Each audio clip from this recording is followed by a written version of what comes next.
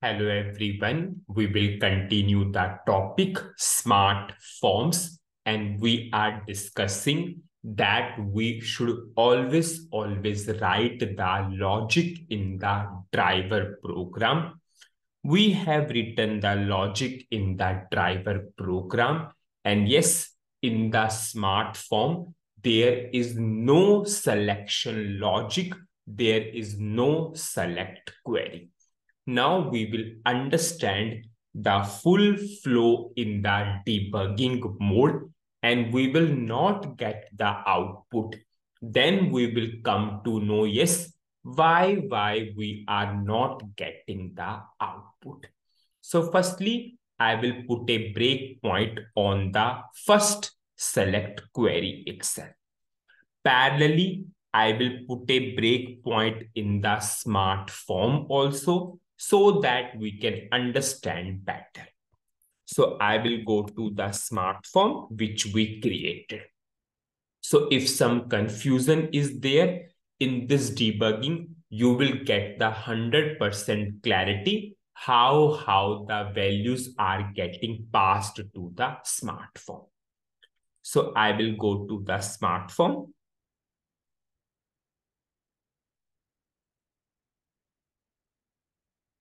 I'll go to back button. This is our smart form. I will go to initialization, and here I will put a breakpoint. In the future videos, you will come to know we have a dedicated video. Yes, how you can debug a smart form. But as of now, how you will debug the smart form? Just put break space your SAP login ID. Suppose this is my login ID. In the future, we have a dedicated topic for the same, how to debug a smartphone. So as of now, you can put break space your SAP login ID, and you all know this is a user dependent breakpoint. Now I will run. I will go to execute. I'm supposed putting order number 1. I will go to execute button. Desktop 3, most preferable desktop. Input is on the right hand side. Order number is equal to 1. It will go to order header table. It will fetch the data of these 5 columns, and data will come into this internal table. As of now, internal table has 0 records and 5 columns. I'm doing F6 because this is one line in SAP, and F6 is the key for line by line execution. Now you can see we have 1 record in the internal table for the 5 columns. Now this if condition is true because our internal table is not initial, internal table is not null, internal table is not blank. Now we are fetching data from item table based upon LT data internal table, and which particular column we are referring, order number ONO. So what is the value of ONO? ONO is 1. So this 1 will go to order item table. It will fetch the data of these 3 columns, and data will come to this internal table. As of now, LT data 1, 0 records. Once I will execute the query, you can see we have 3 records. We have 1 header record and 3 item record. Now we will proceed further. Now this is SAP function module, which will return the function module of the smart form. I will not do F5 because if I will do F5, I will go inside this function module. I will simply do F6 so that control will directly come from 46 to 58 number line because it is acting as one line in SAP. We have dot here. I'm doing F6. And you can see we got the function module of the Smartform, which is ending with 154.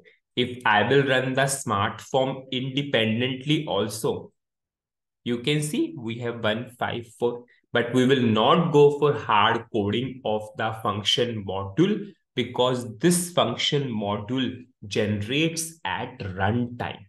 So we are always using this function module to get the function module of the Smartform. Now I will do F6. Now we are passing header and item data to the Smartform now. Through what? Function module of the Smartform.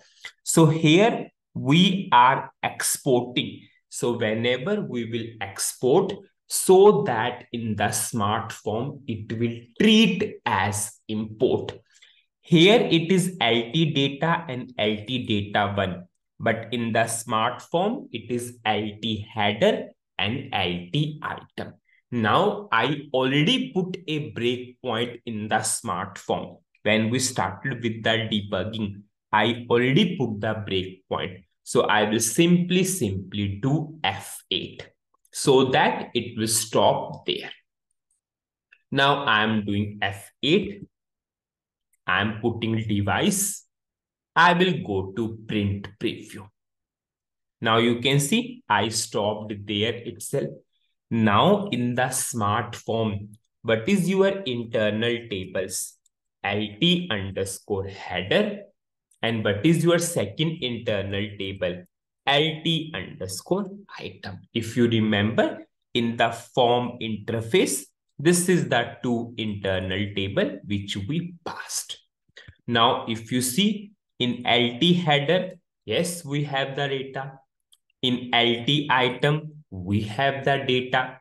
Now, we are passing the header data to this work area. And we are reading the record at index 1. It means as of now, work area is blank. So first record from this internal table will go to work area. Now I am doing F6. And you can see the data moved to the work area.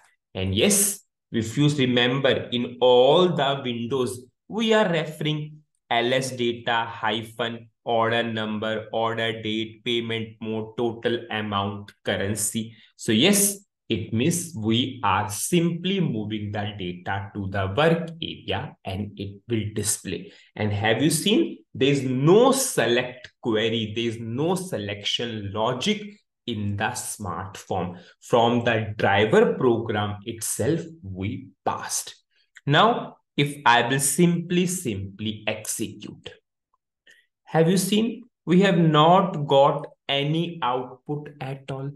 Previously, we are getting the output when we have written the logic in the Smartform itself. We are getting the result. Now we are not getting the result at all. Yes. So now the question comes, why we are not getting the output? This part we will continue in the next video. So what is the summary of this particular video? In this video, we understood each and everything in the debugging mode.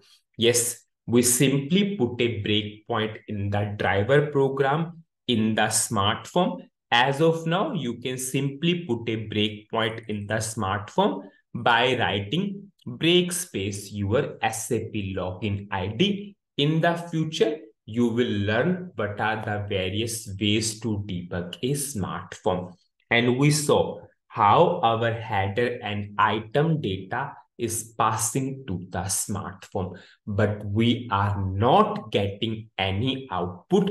And why we are not getting the output?